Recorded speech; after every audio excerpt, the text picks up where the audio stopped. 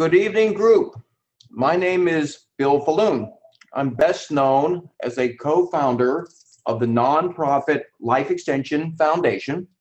I'm here, however, as an individual representing a new private association named the Society for Rescue of Aged Persons. And what we're going to talk about tonight are unprecedented biomedical endeavors that may revolutionize the concept of finite human lifespans. The topic of this presentation is human age reversal. Now, what terrifies me more than anything else is that we may have already discovered the pieces needed to radically extend our healthy lifespans. But unless we amalgamate the pieces into a cohesive age reversal protocol, we may die just before science gains total control over pathological aging. Our mission, therefore, is to systematically develop protocols utilizing existing technologies so that we can start rejuvenating elderly people very, very soon. Now, the incredible news is the media has picked up on the science. It's no longer a no-no word to say immortality, or people may start to live for indefinite periods of time. You're looking right now at the cover of Town and Country magazine.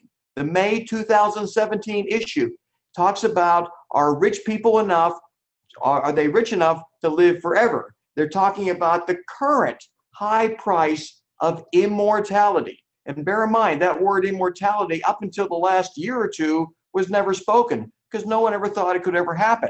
And we still don't know if it's going to happen, but the fact that the science and the media and a number of other popular people are talking about it, it means that maybe we're on the right trail. We're on the right trail for a lot of reasons. Now, the writer who put together the Town and Country article, he started it with a skeptical view, as most writers do. But as he started to interact with the scientists and some of the wealthy people who are putting money into the science, he started to come to the conclusion that maybe he should start taking better care of himself. So I have some quotes here in the conclusion of his article where he starts saying, based on all this research into extending healthy longevity, well, he's increasing his blueberry consumption. He's improving his exercise techniques, and he's doing what he can to be around because he says, after all, as you can read at the bottom of the screen, after all, I may be only one insanely successful startup away from immortality. The word has now gained a point of being publicly accepted. And there's a lot of reasons for that. Washington Post, April 14th, 2017. And I want you to look at the dates here, by the way, of these publication headlines I'm going to show you, because most of them are in 2017. Just over the last 4 to 5 months, there's been a virtual explosion of interest in the area of extending healthy human lifespans by virtue of reversing pathological aging processes. We know that when young blood is given to old animals, the old animals grow biologically younger. And the Washington Post is reporting that maybe it's time to start testing this out on people. And as longtime readers of our magazine and our other support groups know, we've been advocates for human parabiosis research now for the last couple of years because we think it may very well enable older people to grow biologically younger. Now I'm going to review a concept that some of you are familiar with. It deals with senolytic compounds. Seno refers to senescent cells. Lytics refers to destruction. So a senolytic compound selectively destroys senescent cells. And these are cells that accumulate in our body that we want to get rid of because they create all kind of metabolic havoc. If you're looking at the screen now, there's just 4 areas I've listed that happen when you accumulate too many senescent cells. They impede organ function. They create systemic low-level inflammation. They increase cancer risk, and they shorten healthy lifespan. These senescent cells linger in our body and create metabolic havoc. There is no value in retaining these dysfunctional senile cells. we want to purge them from our aging body. And in doing so, we may get some incredible benefits. A 2015 rodent study used a drug that's available right now on a short-term basis to remove the senescent cells from the older rodents. And what they saw was frailty symptoms alleviated, arterial and cardiac function improving, improvements in bone density, exercise endurance increasing, the elimination of fat cell progenitors, and the extension of healthy lifespan. I don't think anyone viewing this right now would want to not have a senolytic compound in their body because the benefits could be outrageous. And some preliminary data on some human studies indicate that the removal of these senescent cells from one's body, the removal of these senile dysfunctional cells may be inducing a rather rapid reversal in pathological aging processes. And these are some comments right now from the researchers who did the rodent study, where they were able to observe the dramatic reversals of aging in rodents given a short course of the dasatinib drug. That drug is approved by the FDA, by the way, to treat leukemia, but it may have a side benefit when used over a very short course of time. Maybe only a 3-week dosing of 1 tablet a week may induce enough senolytic activity to purge senescent cells from aging human bodies. We're very excited about this area of research, and you're going to see more about that in the presentation I'm doing right now. Now, March 23rd, 2017, we learned about some researchers in the Netherlands who were doing research in the area of a peptide that has senolytic properties. And the idea of using a peptide, something composed of 2 or more amino acids that has a biological effect in place of the leukemia drug, well, that's very enticing. And they now want to see human trials using their senolytic peptide to see if they can't reverse aging in people by selectively seeking out and destroying the senescent cells that exist in the bodies of these older individuals. Now, another study coming out January 2017, they looked at an antibody that can block the effects of senescent plasma. As we get older, the plasma in our body, unfortunately, loses its youthful characteristics. As a result, we get older. We become sick with all kinds of illnesses that may be reversible if we can simply restore youthful plasma into our body. But a more effective way would be to identify the specific protein in old plasma that causes degenerative illness and block it. And these researchers have developed a peptide that they believe can do that. And they're looking forward to doing a human study at Stanford and at some other locations. So we're real excited about this because this may obviate the need for the leukemia drug if we can use a peptide to get rid of these senescent cells that are lingering in our body far longer than they should. Now, our bone marrow, that's where our hematopoietic stem cells are produced and released, where they are able to convert to all kinds of other cells to systemically keep us younger. As we grow older, so does our bone marrow. And as a result, we don't produce as many stem cells as we used to repair or regenerate our aging organs. So these researchers believe they have developed a method that will improve the bone marrow niche and enable many more stem cells to be produced, thereby reducing the risk of blood cancers and also having regenerative effects in aging humans. So far what we've looked at are 2 technologies, one to get rid of the senescent cells, and this particular technology to boost hematopoietic stem cell production so that we can then regenerate our aging organs. These are very exciting developments. And again, look at the date, March 2nd, 2017. This research is coming around right before our eyes. And again, the media is picking up on it. Harvard Gazette, March 23rd, 2017. They're looking at a method to repair DNA. This is absolutely critical because every second that we're alive, we're enduring tremendous amounts of DNA damage. And the only reason we don't die real soon is that we efficiently repair the damage inflicted to our DNA. Well, these researchers are validating right now a method that we could use to regenerate our cells via the repair of our broken DNA. And a lot of exciting reports, we believe, are going to come out of Harvard this year relating to DNA repair mechanisms that will be made available to virtually everybody. This in of itself, if that's all we could do to reverse aging, would be a major step forward. But if you put together the removal of our senescent cells via the use of a senolytic compound, restoring our bone marrow so that it produces more hematopoietic stem cells, and then we start repairing DNA, we're going to make older people a heck of a lot healthier and probably make them live a lot longer. The Salk Institute reported in December 2016 another technology to reverse aging. What they're doing is using a gene to reverse aging in mice, and it works by a very unique way. It enables cells in the skin to convert into pluripotent stem cells. And by this method, you might not even need your bone marrow restored. You could take virtually any cell in your body, convert it to a pluripotent stem cell, and then regenerate systemically your aging tissues and organs. This could be a major, major breakthrough. And there was a lot of media reports about this because when they gave this gene therapy to the mice, well, they saw some interesting effects.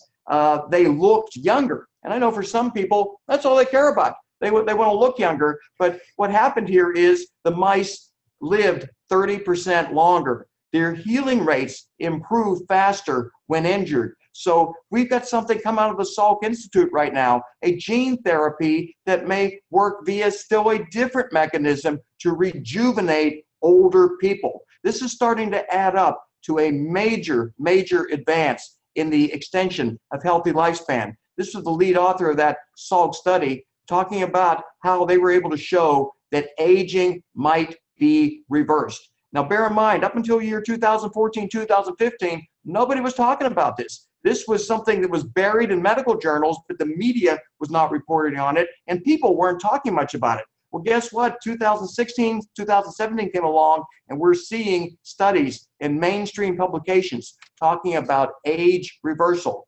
The New Yorker, April 3rd, 2017, talked about the Silicon Valley people, the multi-billionaires of Silicon Valley who have achieved what would be considered impossible technological successes with IT and communications technology. Well, they're now looking at aging as just another engineering challenge. They plan to re-engineer our bodies so that we live a lot longer. In fact, those young billionaires, they don't want to die, and they're putting their money into it in a major way. The Atlantic did a review article about what these billionaires are doing. Again, look at these dates. February 18th, 2017, The Atlantic did an article entitled, "Should We Die?" I don't know why that question would ever be asked, but they're talking about radical longevity being right around the corner, and they're questioning whether or not that's a desirable event.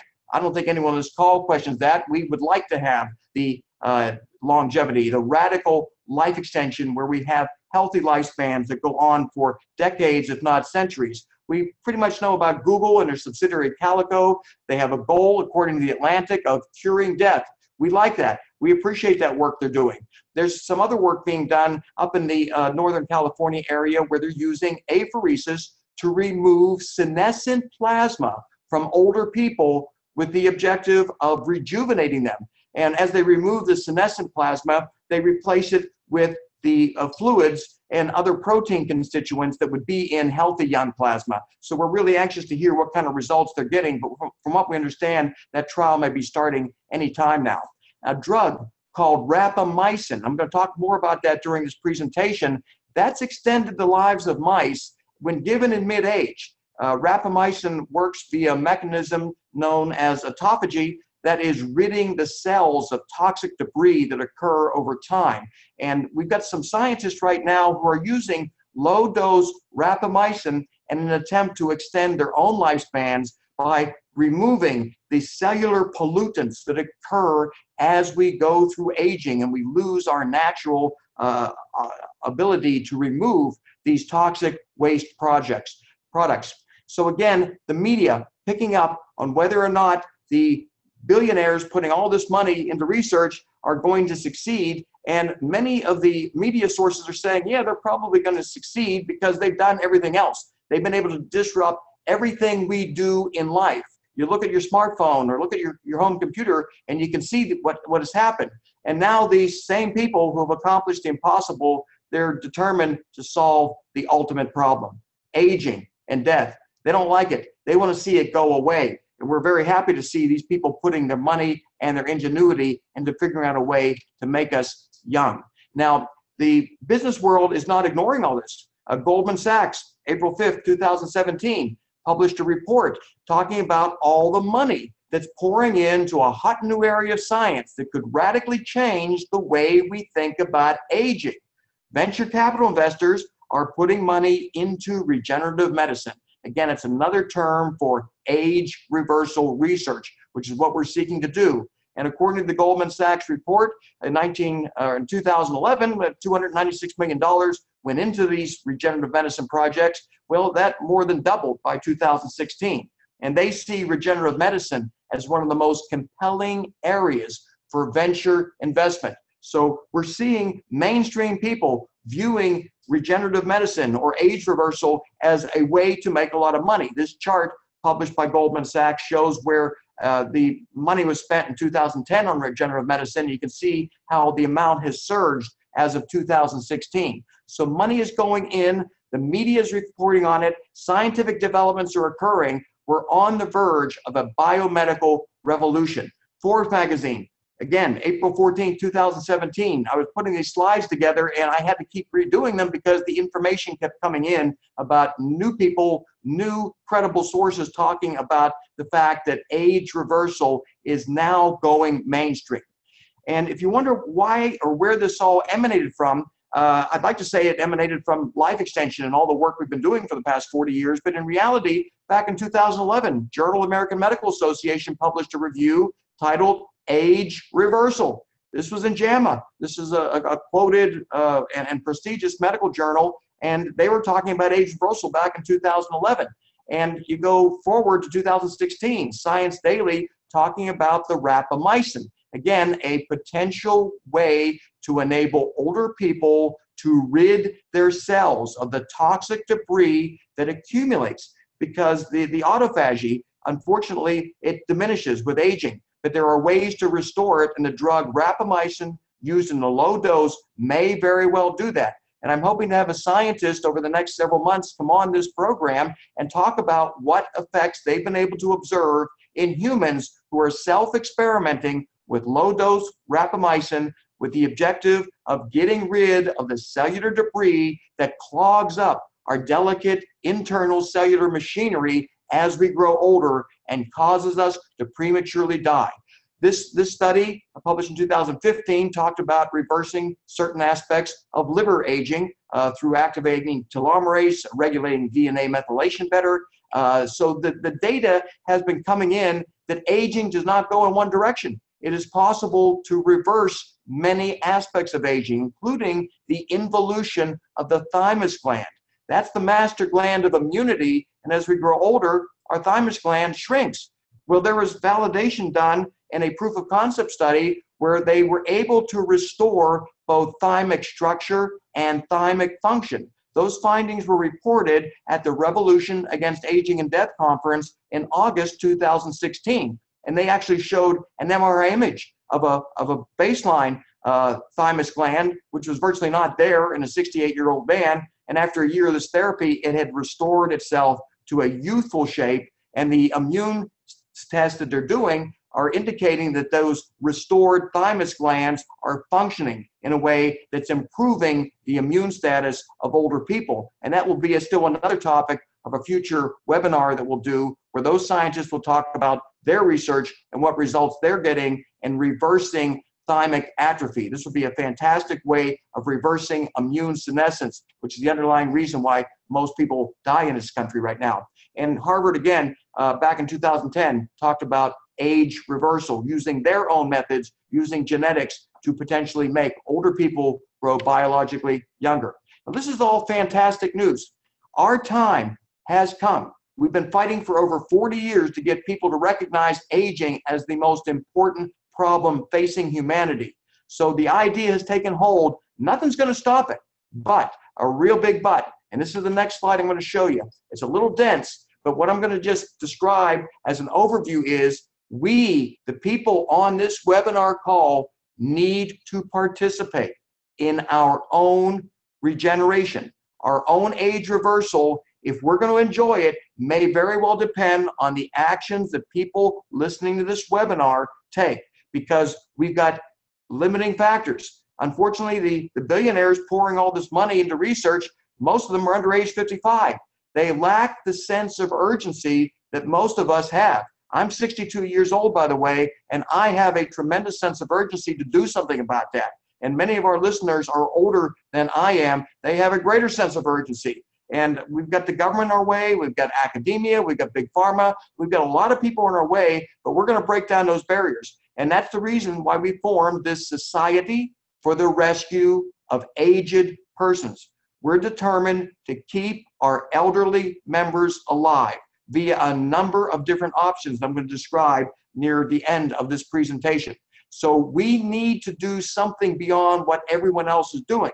The great news is other people are funding research, scientists are conducting the research, the media is reporting on the research. Great news, but we need to make it available to us right now in many cases. Some people listening to this, unfortunately, may only have a couple years to live. They need to have their aging process reversed. We are committed, at least I'm committed, to making that happen in every way I can. Now, the great news is we already know about many pathological mechanisms of aging. We already know about telomere attrition, inflammation, endothelial dysfunction. We know how to circumvent most of what you're looking at on the screen. We know how to do it right now, which is fantastic. But there's more to aging than everything else you're looking at right now. A little bit more to aging. And one of them has to do with a protein contained in young blood that kind of disappears when we grow older. The name of that protein is GDF11. That stands for growth differentiating factor 11. And it's present in young people, and it does all kind of wonderful things, but as we grow older, well, it disappears. And as a result, we suffer the multiple comorbidities and premature deanimations that occur because we don't have enough GDF11. Now, in the mouse model, when they take GDF11 and put it into older mice, the older mice have partial age reversal. And the more research that they do, they see it has a more systemic age reversal property. Now, what I'm going to do now is introduce an individual who has been self-experimenting with GDF11 for the last 2.5 years. And he's got some incredible news to report on a group of people who are using GDF11 in themselves right now. I'm patient 0 on GDF11. I started GDF11 injections nearly 3 years ago on June 14th, 2014. Just some background on GDF11. It's the largest cytokine in the human body. It's a huge molecule. Weighs in at over 42,000 Daltons. Hence, it must be injected. There's no GDF11 pill or secretagogue, at least not yet. And I'd like to start with why I chose GDF11 as my anti-aging therapy. In 2014, the Harvard Stem Cell Institute published a paper describing GDF11. It sounded too good to be true. In the beginning of the paper, they discussed parabiosis. In fact, this is a graphic from the paper, which is shown here, as a proven method of de-aging an old mouse when it's hooked up to a young mouse. Now, when you're trying to cure aging, there's many paths you can go down here. There's a telomere path, there's a mitochondrial path, there's probably 20 others. But this is something we've known about, for 50 years. 50 years we've known. You take an old mouse and a young mouse, you hook them together, the old mouse is going to de-age. And as Bill said, you see greater blood flow, enhanced olfaction, all kinds of good stuff. But there's one big problem. There's over 100,000, that's 1/10 of a million, 100,000 substances in the blood. So, okay, yeah, we knew this back in the 70s, but what the hell is the substance or substances that's reversing aging? So to me, this was the ultimate, needle in a haystack exercise. I mean, finding GDF11 is incredibly difficult, and only with the advanced technology we have nowadays, rapid screening and supercomputers, we're they're able to do this. And I believe that the Harvard Stem Cell team will probably win a Nobel Prize for this within the next 10 years. Incredible achievement. If any of them are listening to this, thank you. Okay, next slide. So I just want to talk about why I decided to become patient zero on GDF11. GDF11 mimics parabiosis and was shown to improve 3 key systems in mice: cardiac, neural, and muscular, which makes it very compelling. But there's we have a cohort of about 50 people, and people can talk. Mice can't talk. So we've learned a lot more. Any system in the body that has stem cells involved, including hearing, eyesight, skin, kidney, liver, are improved by GDF11. GDF11 is endogenous, which makes it inherently safer than any man-made substance. It's definitely not going to poison the body. The body knows what it is. You all have GDF11 in you. You just don't have enough, unless we get some 18-year-olds that are tuned in. So, and this is what makes a lot of blockbuster drugs very dangerous. Like Fosamax or Lipitor. These are not endogenous substances, and they have a lot of bad side effects. And even the most dangerous endogenous hormones, insulin and thyroid, are not lethal in nano quantities. And that's what we've been doing with GDF11. We take tiny, tiny amounts.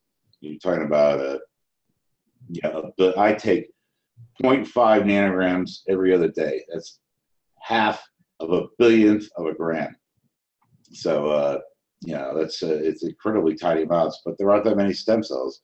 The circulating levels of GDF11 are very low, and that's why you don't need a whole lot. Okay, next slide. This is very interesting. The molecular structure of GDF11 is conserved across all vertebrate species.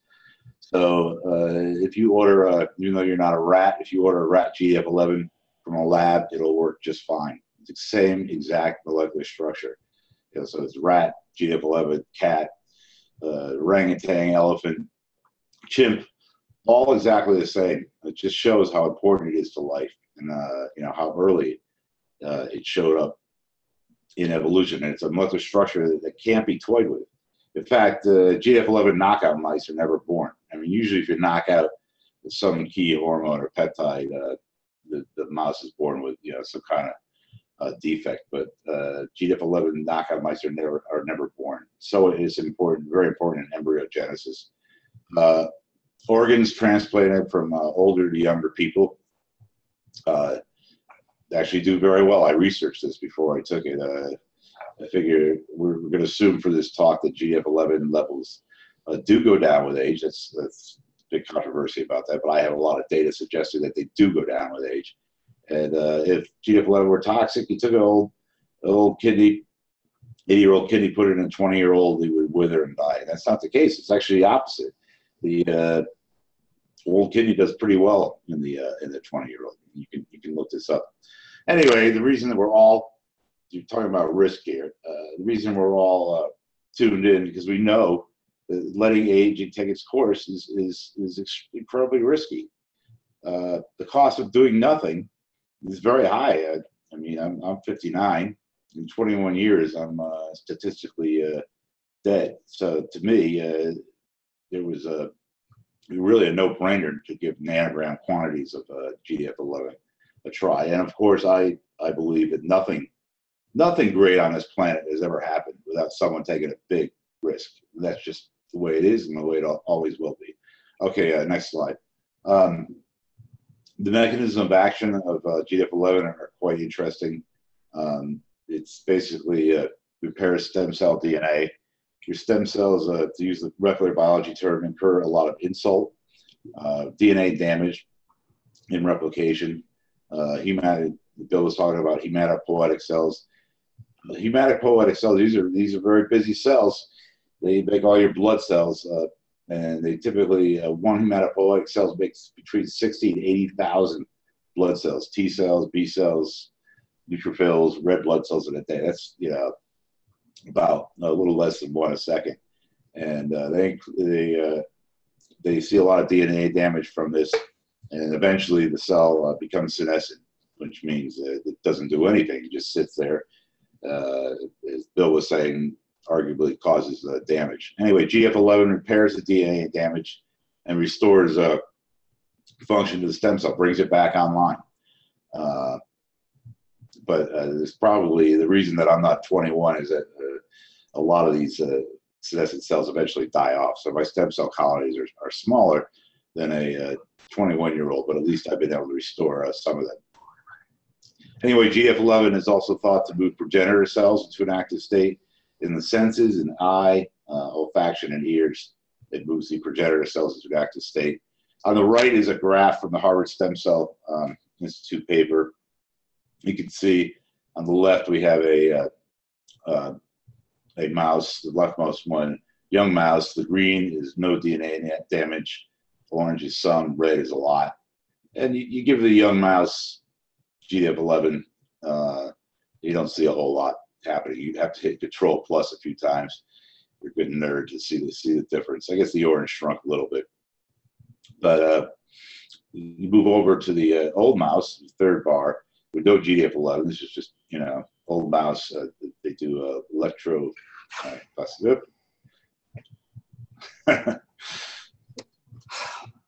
There we go.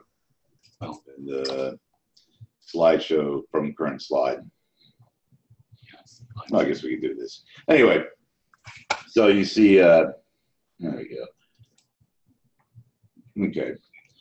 So you see the old mouse not looking too good. You got a lot of red, a lot of DNA damage. And you give this guy GDF11, and look, he is green. He's green. He's almost as good as a young guy. So it helps him a lot. And I've seen this in my cohort. If you give a young person GDF11, I mean, young is 40 and under to me, you don't see, they don't really go on. They say, I got some energy, skin looks a little better. They don't go on and on because their stem cells are in reasonably good shape. You give it to a older guy like me, people 50 and over really effuse about it. So you'll see this graph really it reflects what's happened with my cohort. Okay, and next slide. Just some anecdotal feedback. You see a lot of increased stamina from GDF11. It's the first thing I noticed. A lot of people noticed. First thing they said, "Oh, I don't get winded climbing stairs anymore." I'm very into biking and backpacking. I like to put 50 pounds of tent and food on my back and head to the woods. And about 5 years ago, I noticed I was sitting down all the time. Never found a rock or a log I didn't like. And now after taking GDF11, I could power through. I could do a 4 or 5 mile hike up to the top of the mountain or wherever we're camping out, no problem. Improved skin elasticity. We have biomarkers on this, but it's also noticeable in the mirror, especially in your 50s and 60s. Greater mental clarity, improved reaction time, and more eloquent. I can type faster. I feel like I write better. A lot of people say that. But we'll talk about reaction time in a minute. Gray hair reversal. I'd say about half the cohort sees this. Usually, some people say it grows back in patches. Some say it starts to turn black, but that's pretty good. Supposedly, I don't think there are any regimens that could do this. Improved sexual performance. The cohort is entirely male, so you know what this means. I won't get into the details. Okay, next is better sleep, vivid dreams, and circadian rhythms. Of course, that means you go to bed at midnight, you'll get up at 8, and you'll have almost everybody reports really vivid dreams. If you can record, and they make sense. If you record them, they'd be blockbusters. One of the first things you notice, you sleep very deeply, but if you take too much GDF11, you'll wake up early, which I don't like. I like my 8 hours, but if you take too much, I'll wake up at 6 hours or 5 hours. If you take way too much, you won't sleep at all. So insomnia is like the first side effect. Greatly increased appetite. This is generally a good thing. Most people on GDF11 lose weight, so it's hard to say if it's from the GDF11 or they decide to do something radical. Time for a lifestyle change. For me, just means eating out more, checking out all the fine New York restaurants in the neighborhood. Improved sense of smell. This is really key. Olfaction is tied to neurogenesis. Alzheimer's patients can't smell, and there's a test for Alzheimer's. It's a test for Alzheimer's, peanut butter test. So the sense of smell is very, very key. And a lot of people report, including myself, big increase in sense of smell. I actually had to change a few things in my apartment. I had 3 cats and carpeting, not a good combination. Actually had to get rid of the carpeting and put in a fan in the litter box and do all kinds of stuff. And now I can walk in. A couple of years ago, it was rough. So sure, everybody's happy to hear about that. Okay, increased sweat production. This is a good thing. Sweat production is correlated with age. It goes down. And those of you who are into aerobic exercise know that sweating is good. Keep your core temperature low. And you take GDF11, you'll notice within a couple of weeks you'll sweat a lot more when you work on it. This is a good thing. Okay, some testimonials. This guy's a tennis player. He had a problem with his left knee, and 2 orthopedists out of 3 said he needed a replacement, although maybe just they needed Mercedes payments. I thought that was pretty funny. But anyway, nobody bought a car. This guy, his knee is fine now. He credits GDF11 for contributing to the cure. He's able to run normally, do drop shots. He's told me recently he's playing, 20 people 25 years younger than him. That's pretty good. So he shouldn't play me. I would ruin his game. But anyway, he's 79, doing well. Okay, next slide. This guy has cardiac hypertrophy. He gets winded very, very easily, but he's happy that he can now walk to the ATM without having to catch his breath. His heart recovers to rest very much faster. He also doesn't have a regular heartbeat. He says, I've bet a lot of heart patients, but I'd like to try this. He's 81. And next slide.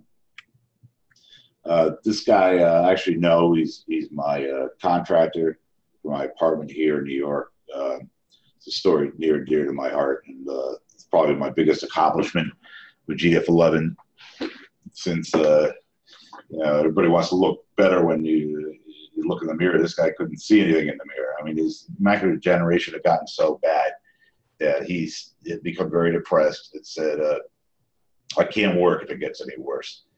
And so I started him on GDF11 on March 8th.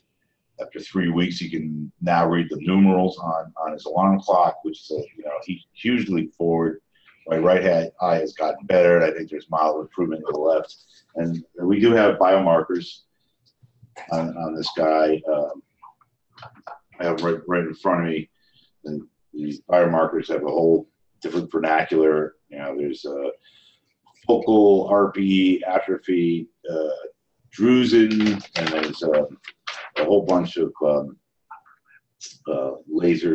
tracking laser tomography. So we have baselines from a couple of months ago, and in about a month, he's going to go in again, and we'll put them next to each other and see if there's improvement. I think the worst case is it's not going to get any worse, and that's it's a pretty big accomplishment.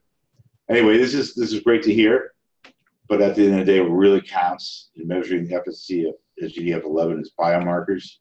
And I'd just like to say that I hopefully, even if you don't believe in GDF11, I'd like to see a new standard in the anti-aging world. Someone says they have a regimen that works. Don't say, show me the money. You say, show me the biomarkers. Because, there's a hell of a lot of placebo effect with anti-aging. And actually, I've been working on this 25 years. I started growth hormone right after the Rudman paper came out in 91. And I'll tell you, the more you pay for someone and the more you pay for a regimen, the more hassle it is. The more you're going to say, oh, man, I'm skiing great, I'm running great. But, hey, at the end of the day, we need hard data. That's all that counts. And I've got some hard data for you. By RADFest, I'll have probably 5 times as much as this. But right now, we have 3 sets of biomarkers. You can see, here's me, patient 0, age 58 when this was done. And all my work with growth hormone, testosterone, DHEA, my skin age was basically the same as my own age. Go figure. Okay, well, I'm sure we could discuss that for quite a long time. But anyway, after 14 months on GDF11, my skin age is 40.5, which that's pretty good. By the way, that's a cutometer in the upper right-hand corner. If you wonder what it looks like, it actually pulls on your skin, just like you could do a simple skin elasticity test on the back of your hand, pull out your skin, and see how long it takes to retract. It works the same principle. By the way, I saw the cutometer about 2 months ago, and I was down age 34. We'll see if I can stay there. But another thing with the biomarkers, if all these are the same in 5 years, it's a huge accomplishment. Running in place with anti-aging is a huge accomplishment. So we'll see. We just keep taking these, fill in a big database full of biomarkers, and we're going to see where we net out. Okay, patient 1, age 52. Yeah, this guy, he went from, he did well, went from 49, age 34, 30% improvement. And now the bottom patient, now this guy's 40. As I said, remember the DNA damage graph. Not as profound in the young mouse. This guy's a young mouse. He's only 40, 41. He went down to 37. So only 9% improvement. That's still not bad. Better than going the other direction, right? Okay, next slide. Cognitive biomarkers. Someone says they can improve cognition. You say, show me the CNS vital signs report. This is the gold standard of cognition. It's 20. You can go to their site and you can download it. It's $25. It's the most annoying test in the world. You have to memorize words. You have to match color, match shape. Don't match color, don't match shape. You have to do symbol digit processing, which is like, it's like looking at this Rosetta Stone. A squiggle is 1, and a triangle is 2, and you got to bang in the numbers as fast as you can. You can they actually time you on the test too. And below 20 minutes, I did it in 19 and a half. That's pretty good. So anyway, what's most correlated with age are 2 things: reaction time and symbol digit processing. And I don't care how many times you take this test and what you're doing, you cannot improve reaction time. You can't practice improve reaction time. It declines linearly with age, unfortunately. You can see me, I was pretty bad, 5th percentile. Don't get in the car with me. Plus, I'm a New Yorker, so I never drive. There's 2 reasons not to drive with me. But anyway, I improved quite a bit. Went from 5th to 37th percentile. Still not great, but certainly better than where I was. Patient 2, also a New Yorker, went from 4th to 81st. And patient 3, the young pup, 40-year-old. Hey, yeah, of course, he's looking a lot better than us old guys. He was at the 47th percentile, and he banged it up to 66, but not as dramatic improvement. And also, you just look at the my memory and visual and verbal memory haven't improved on GDF11, though these are not necessarily great biomarkers of aging. A lot of people in their 80s have phenomenal memory. So just remember, CNS vital signs, reaction time, symbol digit processing. Whatever regimen you're doing, if you can improve these, you're doing well. Okay, next one. Arterial stiffness. That's a sphygmocore machine in the right. That's a very sophisticated blood pressure and heart analysis. It does your central blood pressure, which is a lot better than your cup blood pressure. It also measures something known as augmentation pressure. This is on the reflected wave from the systole. It very highly correlated. Augmentation pressure is very highly correlated with hardening of the arteries. Something, unfortunately, we all have to deal with. Now, this is something you can improve. With diet, and you start running marathons, you can improve your arterial elasticity, but ultimately it will catch up with you. Anyway, in the 3 patients, we saw an average of 37% improvement. That's pretty good. That's without doing the marathons. Okay. My last slide. This is a quote from the Harvard Stem Cell Institute. GDF11 is naturally found in much higher concentrations in younger mice than older ones, and raising its level in older mice has improved function of every organ system studied so far. Once I said it, an organ is made by stem cells or supported by stem cells. We see a lot of improvement. Now, this is a controversial statement. For every paper that you read, this says GDF11 goes down with age. There's another paper that goes up with age. This is because 90% of your GDF11 is stored in your platelets. Measuring serum is not going to work. We have to isolate the platelets, freeze them, and lysate them, and measure the GDF11 that way. Also, to even complicate, there's three problems. There's that mostly in the platelets. It's in tiny, tiny quantities in the human body. And the third is that there's another cytokine called GDF8, which is myostatin, which is 90% homologous to GDF11. And I've taken these ELISA GDF11 tests. They don't work well. You're measuring mostly myostatin. And myostatin goes up with age. So a lot of people say, hey, this is going up with age. But I have the dosing data. I have a lot of stuff. I won't say proofs, because in molecular biology, you don't say proof, but I have a lot of data that suggests the younger person needs far less GDF11 than an older person. I'm happy to share that with people. Okay, I've rambled on long enough. Thank you. And back to Bill. Okay, Steve Perry, fantastic presentation. Now, when we promoted the idea of doing a clinical study on GDF11, and the reason we were so excited about it is that in young blood, there's a lot of GDF11. And when people get older, well, it diminishes. So the idea of being able to take an isolated protein that is widely available in young blood and put that isolated protein into older people, it intrigued many of our Life Extension magazine readers to the extent that they were inundating us with phone calls saying, how can I get it? Well, what we're hoping to do very soon is initiate a self-funded clinical trial where people will be able to access GDF11 to see if they can attain the same benefits that were demonstrated by Steve Perry's cohort of GDF11 users over the last 2+ years. And what will be required for that study will be for people to go in and get baseline measurements, because we want to know how well it's really working. We just don't want good anecdotal feedback. It's nice to hear, but we want to see the clinical biomarkers. We want to ensure ourselves that GDF is doing at the molecular level and at levels that it can be easily measured the same way that people are feeling.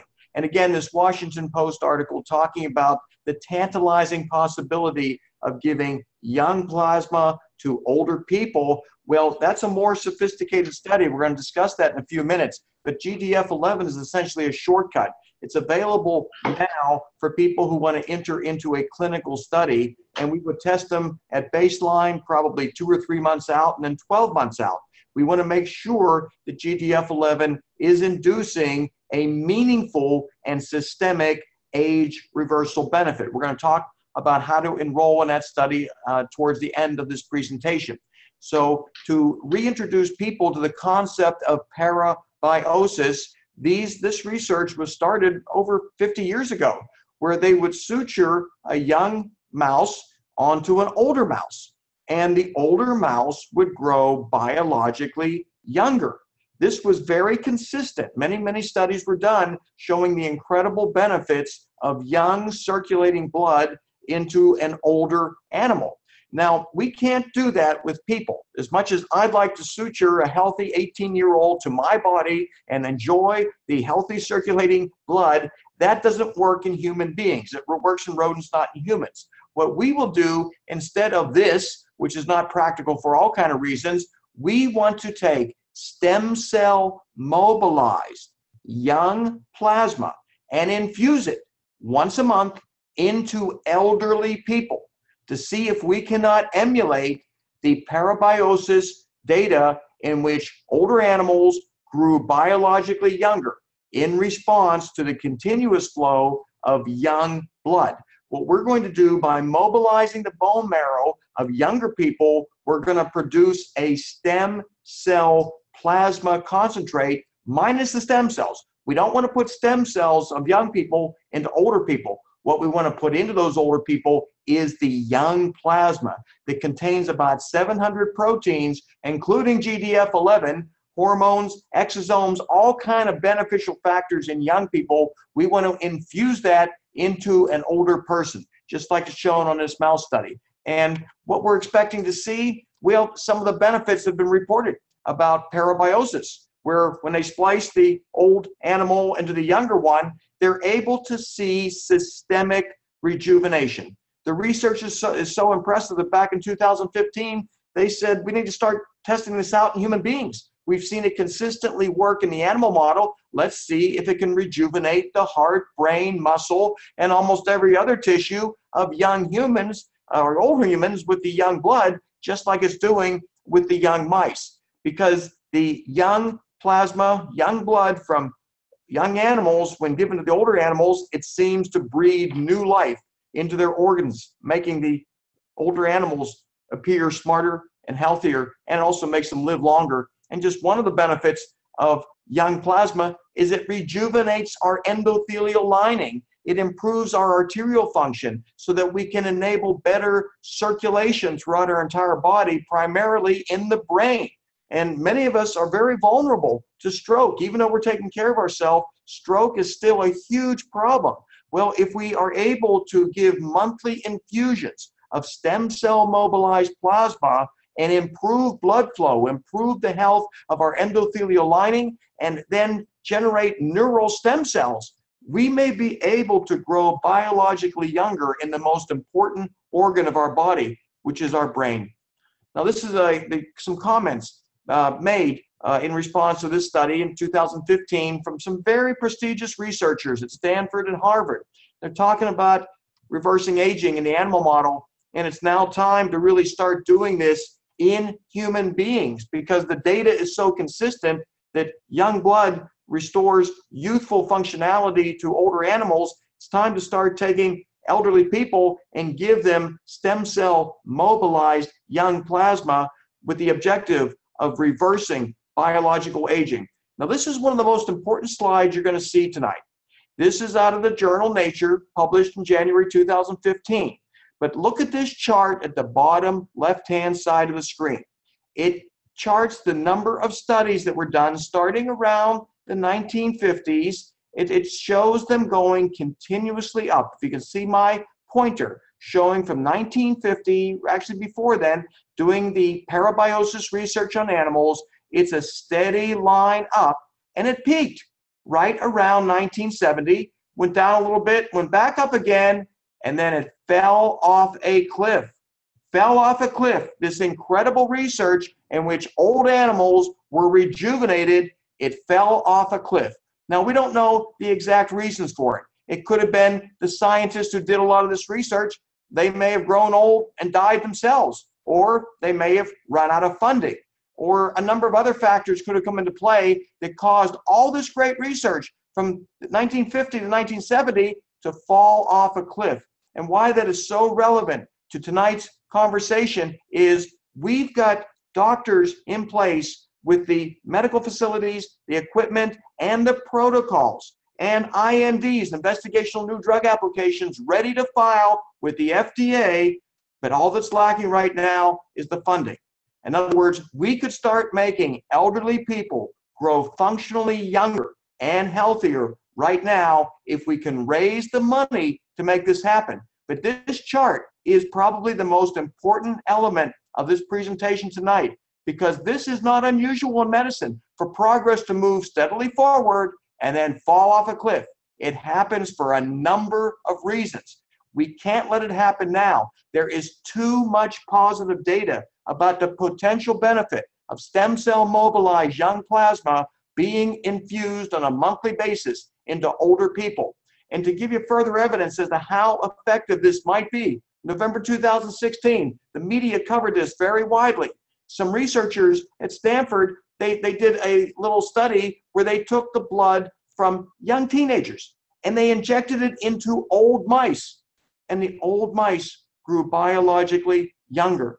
It was described as the fountain of youth, and then they said something like it's creepy, which I don't think anyone on this phone call think it's creepy. The fountain of youth is a good thing. Making old people young again has all kinds of benefits. So this is some of the data that was observed when the blood from young teenagers, young human teenagers, put into old mice improved cognition, decreased inflammation, new brain cells forming, and the old animals acted young. Again, the title that the media throw it out is "The Fountain of Youth is Real, but Creepy." Well, let's forget about this creepy part. The bottom line is Fountain of Youth is real. We need to start studying the effects of young plasma in older humans, because young plasma from humans is making old rodents young. We need to start seeing that happen. And again, to emphasize from that study where they took young human plasma, put it into old rats, the old rats behaved younger. That's what's really amazing. The old rodents behave younger in response to this young blood. So these were mice, by the way, not rats, but the older mice, in response to young blood being put into them, they behaved younger. They enjoyed systemic rejuvenation. We can't wait for pharmaceutical companies to make this happen. Johnson & Johnson spending $50 million with Stanford. They're going to use young plasma in an attempt to treat Alzheimer's disease. We think that's fantastic that Johnson & Johnson is doing that, but it may take 10 years before it's ever available to us. We can't wait 10 years. We may reach a point where even if this technology works, we're too old to benefit from this, or we may not be around anymore to benefit. So we need to bypass the bureaucracy. We need to move this technology forward. And the good news is there are ways to do that. So the real bottom line to all of this, and it's substantiated in many, many published studies, is that young blood will rejuvenate old animals. And the effect is systemic, a systemic rejuvenation effect in response to young plasma transfer. And we've got protocols in place right now to do this research. We need to make it happen. So what we're looking for right now over a 3-year period is $10 million. A lot of money. This is the most expensive study. I'm going to tell you about the GDF11 one, which is very inexpensive. This one, unfortunately, is kind of a platinum study because it involves the transfer of all the young proteins, hormones, exosomes from stem cells into older people. And it may cost as much as $10 million, may come in for less, but we don't want to underfund this or any other study. Because when you start taking shortcuts, you miss data and you can get a false positive, a false negative. We don't want to do that. Now, what we're going to do if we raise this money is we're going to disperse it based on predefined milestones. In other words, no one's going to get $10 million that we raise. They have to get the young people recruited. We do have a number of young people recruited already by virtue of a contribution Life Extension Foundation made towards the stem cell research project. This was $800,000 that we put in for a pilot study to see if using young immune components were effective on advanced cancer patients. We were able to observe improved immunity against the tumor in response to the transfer of stem cell mobilized young blood constituents into advanced cancer patients. So we've got some good preliminary data that in human beings, young blood constituents will have a rejuvenating effect. So the protocol for the age reversal clinical study that we've been talking about now for almost 2 years, we recruit young donors. They've got to be around age 21. We really don't want them older than that. And then we're going to use a drug that will mobilize their bone marrow to spew out huge quantities of functional stem cells, immune cells, and other youth proteins. The people will be on this drug for about 5 days. Then we're going to put them on an apheresis machine, and we're going to remove their plasma and their stem cells. And we're going to separate the plasma from the stem cells. We do not want to put young stem cells into an elderly person at this time. There's a side effect risk to that. So we're going to take out the stem cells obtained from the young people, and we will cryopreserve those because the young people can benefit enormously from their own stem cells as they grow older. And if they develop a hematological malignancy like leukemia, well, that could save their life.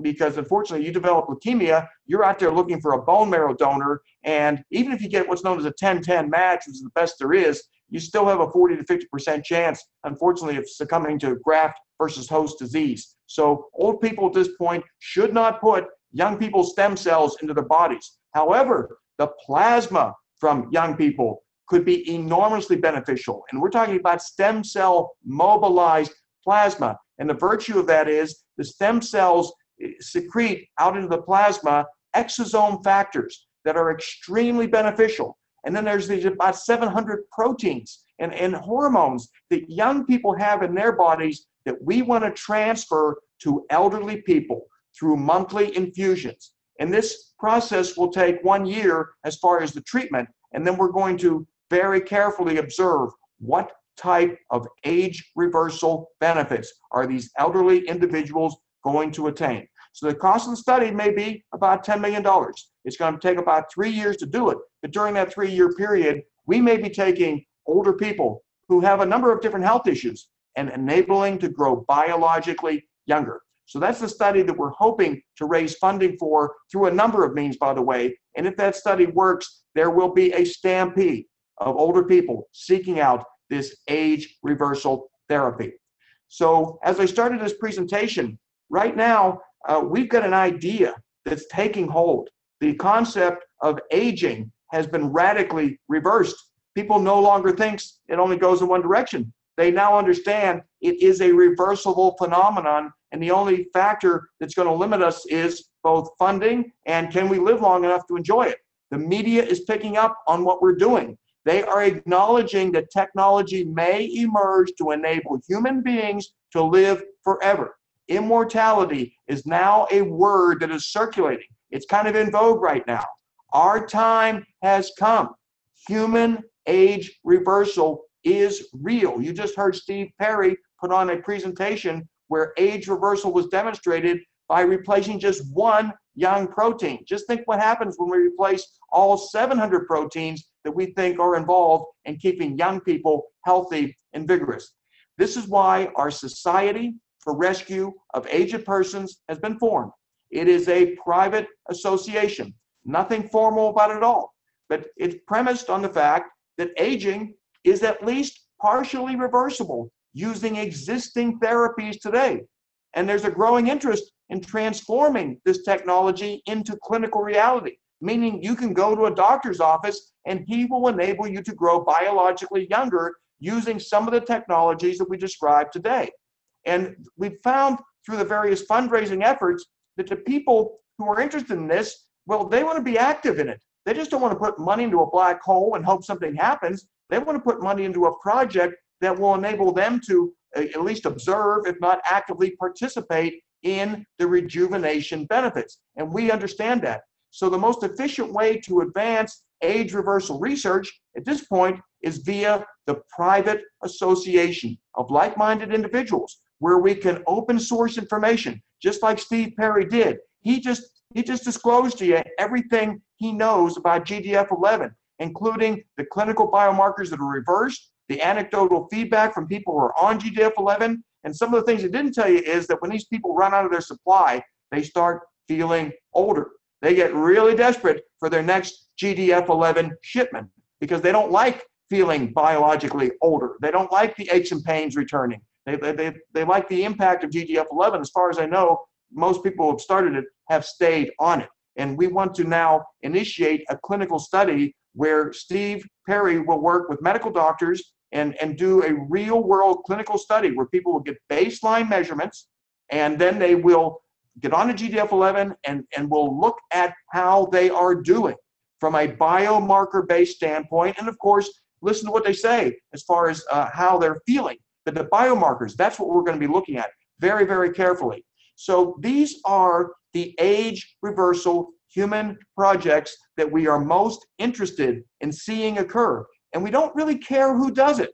Remember, this is just a private association where we are communicating information with each other. There's nothing here that is proprietary as far as I'm concerned, or perhaps with most of the people listening to this, though some people have some patents on some of this technology, which is fine. We want people to make money with their projects so they can fund even more research. I just want to make a couple notations for people who have questions. On the upper left-hand side of their screen is a little bar. It says Q&A. If they want to ask any questions, I'm going to answer them at the end of this presentation, and it is going to end soon. But these are the therapies that we want to see funded. Now, this young plasma transfer via apheresis, that may already be being done in Northern California. So some of this research here is already going. This stem cell mobilized young plasma infusion, this is what we really consider the platinum age reversal technology. That's ready to go. All it needs is the funding. That's all it needs. Thymic regeneration, they've got an approved IND, investigational new drug application with the FDA. They did a proof of concept study with about 9 people, and they were able to document restoration, regeneration of the thymus gland, and they're seeing improved immune responses because of that thymus gland being regenerated. The thymus gland is the master gland of immunity. By regenerating the thymus gland, they were able to show a restoration of more youthful immune function. GDF11 restoration, that's what Steve Perry talked about. That is a study that people can talk about putting together and working with Steve Perry on. We're very excited to have people get on it because it's affordable. It's probably more affordable than anything else out here right now, and it's something that people can access real fast. The purging senescent cells with Senolytics, there's some research that's going to go on in that area, we believe, very soon. But if anyone wants to say, I'd like to see that research go even faster, they should let us know. And I'm going to tell you before this conference ends how you can communicate with us. And of course, removing the cellular debris with rapamycin. We're going to hear from some scientists as to how well they think that is working. So these technologies, they're all ready right now for human trials. No new drug has to be developed in order to initiate these human age reversal studies. That gets me real excited here. So here's our game plan. I want you to take a look at this screen because what you're going to see are the areas that you can check off on a website I'm going to show you in just a minute as to what you can do as an individual. What you can do as an individual to participate in this ambitious project to reverse aging in human beings. You're going to see this on a website I'm going to show you in just a minute. Again, this is the private association that we're naming Society for the Rescue of Aged Persons. I know there's a lot of charities out there. This is not even a charity. It's simply a private association of like-minded individuals who are going to share information with each other and hopefully put our collective efforts together to make human age reversal a reality. This is a biomedical renaissance.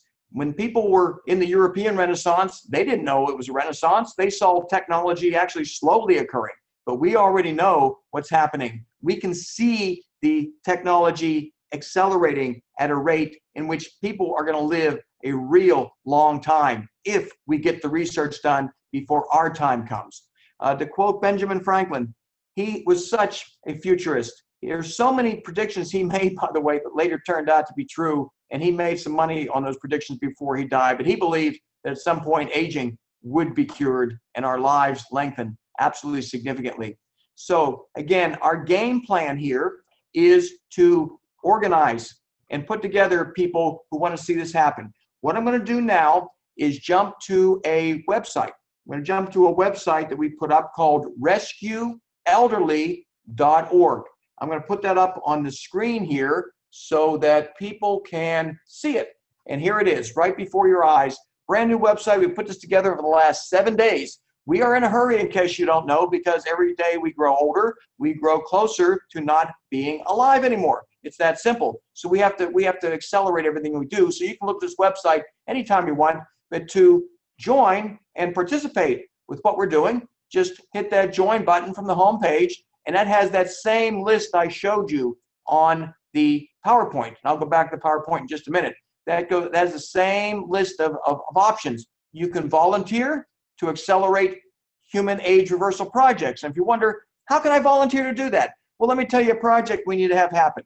We would like to find a very reliable medical clinic in Tijuana, Mexico.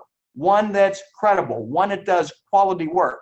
And we want to put some of our own people into that clinic to do some of the experimental therapies quick, fast, to do proof of concept studies. So if a couple people in the Southern California area want to communicate with each other and maybe take a trip down to Tijuana and spend the day, make appointments and see some of these places, see if you can't find some doctors who want to make a little bit of money and also participate in a historic undertaking. Just one little example of how people can volunteer to accelerate human age reversal projects. Now, some people might want to self-experiment with novel age reversal approaches, and those are available. That's what Steve Perry's group is doing. They are self-experimenting. If you check that box off, we'll tell you some different ways that you can self-experiment with age reversal. I personally am doing 3 or 4 of them right now, so it's something that takes a little bit of time and effort, but I'm willing to do it, and I believe some of these are working. A physician, we have a number of physicians on the line right now, but you can become either a principal investigator or join the clinical research network. The more doctors we have offering these age reversal therapies, the more research we can do, the faster we can get clinical results. People who want to invest in for-profit entities, well, we want to hook you up. We want to get people together who want to put money in in order to accelerate this research. And those people might be looking for a financial return. I think some people will make a lot of money. That's not why I'm talking to you right now. I'm here to accelerate the research, period. But those people want to put money in, we're going to put them together with other people and hopefully create entities that will enable the research to be funded. People who want to donate, we'll let you know about nonprofits, 501c3 organizations where you can write tax-deductible checks that will only be used to fund specific age reversal projects. In other words, you can indicate exactly where you want your money to go. You might like the stem cell project where we mobilize these stem cells of young people, separate out their plasma, and give that to older people. That might be a project you want to fund, or maybe you want to fund some of the other projects. You allocate the money either way you want to the 501c3 organizations. And lastly, you might want to self-fund your own participation in an age reversal clinical study. That is not illegal. People are doing it nowadays, where you basically pay the cost of the study and you participate. You have to go through all of the baseline testing and all the other clinical testing, but here it is. You have the ability to do that. So we're in good shape as far as being able to put together our private association and offer people a wide range of opportunities that can enable them to personally be involved in accelerating the mission that we're doing. Now, a few notes that I want to mention here before we conclude, and that is, and this is again just a blow up of what you just saw there on our website, the different ways that you can participate in human age reversal. A couple notes is that there is in San Diego, California, in August of this year, a conference called the Revolution Against Aging and Death. The acronym for that is RAADFest, RAADFEST.org. And we're going to be having a summit at that conference with some of the leading scientists in the world and many of the activists, people like yourself who are tuned into this webinar. We're going to have a lot of conversations about what we can do to accelerate human age reversal research. So if you're able to attend in mid-August in San Diego, the Revolution Against Aging and Death Conference, radfest.org is where you can log in. And if you do it by April 30th, you get a much lower rate than if you do it after April 30th. So check out that website, see if you can make that conference. I will be there personally, along with many scientists and many activists. You're going to feel very comfortable amongst this group of people because they all want to see biological aging reversed in elderly people. So I invite you to that conference, and we're going to schedule these webinars on a somewhat regular basis. We're going to have a different scientists present. You heard Steve Perry talking about GDF11 today. We'll probably have Greg Fahey talking about thymic regeneration. And beyond that, we've got some incredible projects that I can't even talk about right now. I'm sworn to confidentiality, but once those confidentiality requirements are lifted, we can bring additional people on board to discuss what they are doing to reverse human aging. And in most cases, they're already seeing results that are exciting me enough to donate my time. This is not a profit-making venture for myself. I'm doing it as a volunteer. I frankly don't know what else I do with my time other than pursue age reversal research. So that's my motivation for putting these presentations together and hosting these webinars, which I'm grateful to do. But fortunately, we've got physician scientists who are doing some incredible work. And it's critical that you hear what they have to say, because you're going to understand that aging right now is going to become a new paradigm as it relates to what direction it goes. We're going to put it in reverse. That's what I've dedicated my life to, and we're going to continue that. And I'm grateful that so many people have logged on, by the way, because this is the nexus. This is the very embryonic stage of a group that I think is going to wind up growing into many, many thousands of people as we explore scientific methods for reversing biological aging in a way that we can rejuvenate elderly people. And at 62 years of age, I'm elderly. I could get a Social Security check right now. I want to do something about my own aging process, and I think everyone on this webinar does. So I am going to conclude, and you'll be sent out an email for the next scheduled webinar. We're probably going to do these on Wednesday evenings. We'll do them once every 2 weeks, once a month. It just depends on the availability of the scientists.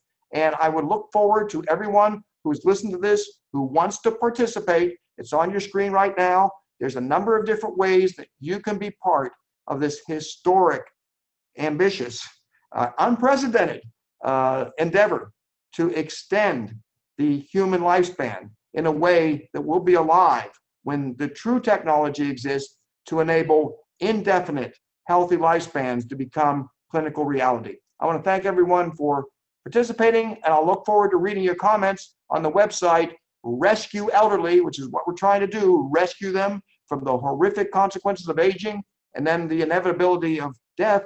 We don't want that to happen. We want to rescue them. So rescueelderly.org, log on, express your interest, and we'll network you in with somebody who will be able to help. I don't really care about making money when my 62-year-old body is aging to death. I want to grow biologically younger, and then I'll worry about if I need to make more money doing it then. Thank you.